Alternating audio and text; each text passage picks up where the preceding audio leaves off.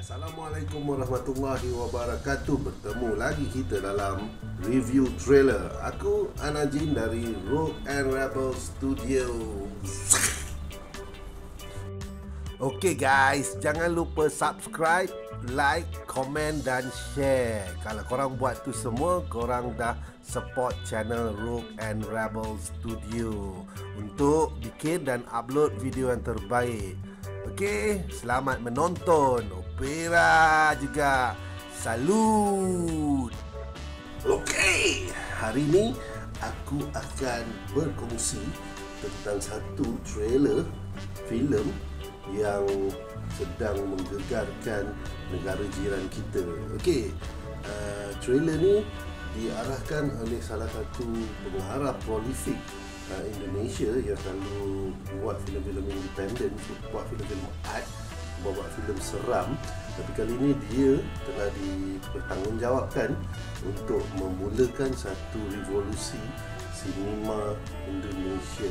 Okey, pengarah tersebut adalah Joko Anwar dan filem yang aku bakal review hari ini adalah filem Gundala. Okey, so kita cut the shot, kita make it simple, kita terus ke review trailer.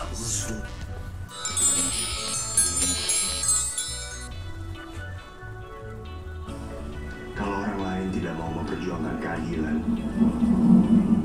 bukan berarti kita harus begitu juga, kan?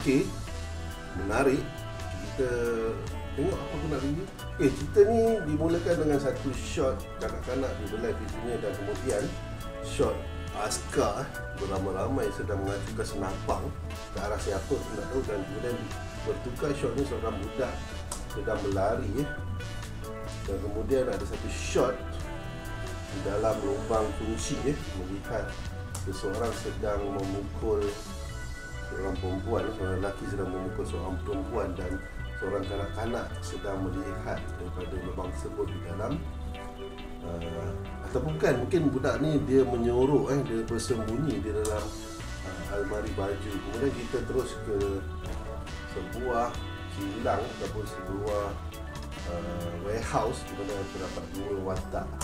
So aku rasakan watak lelaki ni adalah watak utama yang bernama Rancaka.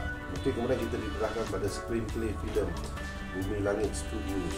Okey, legacy picture. Dan kemudian satu shot daripada atas daripada bird eye view yang naik dan kita melihat seorang daripada mungkin watak juga telah dipukul dan di keadaan hujan. Shot ni sangat menarik dan dia berterangan darah. Dan kemudian kita kembali pada shot yang pertama, anak-anak yang tadi pipinya disentuh sedang berlari mengejar seseorang yang menaiki kereta api, dan kemudian kita diperhatikan dengan seorang kanak-kanak cacat sebelah muka dan tangannya diikuti oleh seorang lelaki dan kemudian kanak-kanak cacat tu sedang bersembunyi di sebalik kayu melihat beberapa orang kanak-kanak sedang didera. Dan kemudian kita boleh lihat ada satu revolusi atau reformasi berlaku di sebuah pekan dan kita boleh melihat kebakaran berlaku. Okey, dan kita boleh lihat pertempuran di antara polis dan beberapa pejuang revolusi. Aku rasa ni masa ni mungkin zaman era revolusi di Indonesia.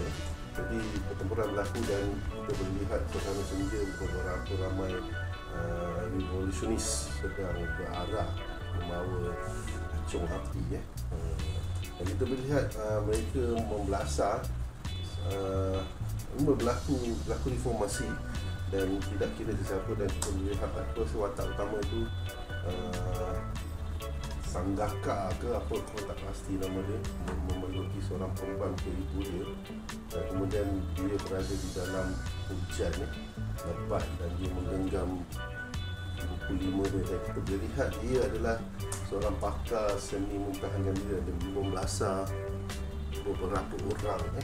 Kemudian di dalam sebuah factory kita lihat informasi berlaku, polis dipukul, beberapa orang dipecah gaduh dan pertempuran, dan kemudian aku melihat sesuatu yang sangat-sangat menarik, iaitu aku rasakan ini adalah watak kanak-kanak yang tadi muka dia sopak sebelah, tangan dia cacat tu, kerana dia dah besar dan dia dilakonkan oleh pelakon daripada Malaysia iaitu Ron Palare. Dahsyat Ron Palare, dan kemudian kita ada satu shot daripada bawah, kita melihat dua watak. Ini adalah watak orang jahat dan banyak burung macam burung gagak ataupun burung layang sedang berterbangan di atas langit. Dan kemudian kita boleh lihat watak pertama tadi disambar oleh petir dan dia mendapat kuasa, dan kemudian tajuk pun keluar, Gundala, filem by Joko Anwar.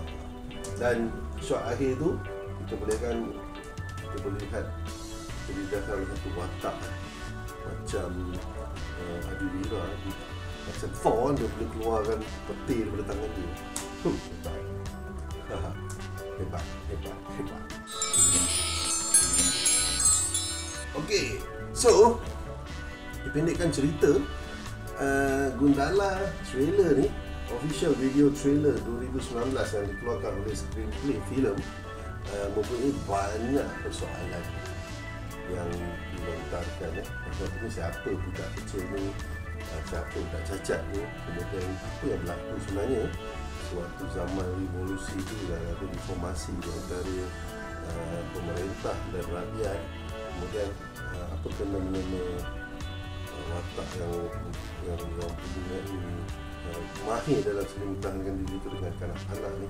Jadi banyak benda yang aku boleh persoalkan, dan ini adalah satu perkara yang aku cari dalam sebuah trailer, kerana tanpa persoalan kita tidak akan dapat tahu apa yang sebenarnya kita nak tonton.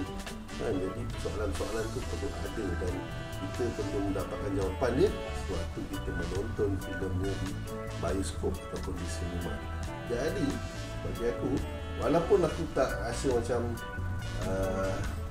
seseronok menonton filem Dark Knight, yang mana adalah aku punya idol ataupun adilira yang suka Dark Knight, tapi aku rasakan ini adalah satu permulaan yang baik dan satu revolusi sinema yang sedang berlaku di Indonesia. Dan sebagai peminat sinema, aku perlu bersama-sama dan menyokong dan mengambil inspirasi dan aspirasi ini untuk aku terus ke depan.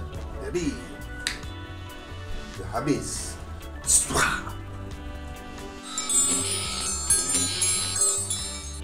Okey, kalau korang suka dengan review trailer aku hari ni, so aku mengharapkan korang untuk subscribe channel Rock and Rebel Studio ni. Okey, klik butang subscribe tu sekarang. Klik. Okey, kemudian aku nak korang komen secara konstruktif. Jadi penonton yang bijak dan mempunyai persoalan-persoalan penting yang boleh aku respon secara konstruktif juga.